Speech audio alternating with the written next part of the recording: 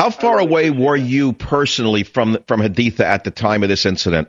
Where were you actually?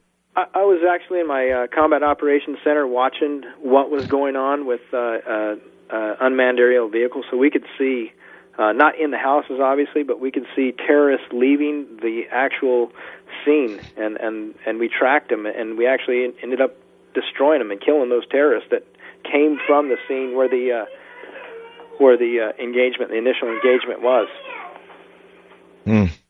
Well, I hear your children in the background. I'd rather you spend quality time with them instead of with me. So all I can say is thank you for your service to America. You're our hero. And I know personally I'm speaking for the thousands of people who contributed to your defense fund. God bless you for all you've given this country. I only wish the country gave you back more than they did. Well, thank you very much, Dr. Savage. And again, I just want to say thank you to you and the Thomas More Law Center and the fine Americans that sacrificed and gave of their own means to make sure that my family and I were taken care of. And I just really appreciate you heralding our case for us.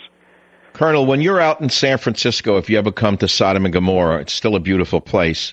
I'd like to take you and your wife and your children to dinner up in an area that I like very much. We'll have a great Italian meal. We'll celebrate with really solid Americans. I hope you come out here one day because I'd like that opportunity. I appreciate that, Dr. Savage.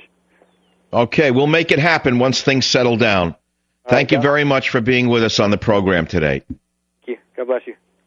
Thank you. Well, again, that was Lieutenant Colonel Chessani. Those of you who know what we're talking about know, and those of you who don't will never. However, we have an active case of a man behind bars, an Army Ranger, Central Casting American hero by the name of Lieutenant Behena, Michael Behena, who is rotting in prison right now. Rotting in prison again, in my opinion, on false charges put upon him by fat old cowards sitting behind desks in Washington. I'll be right back.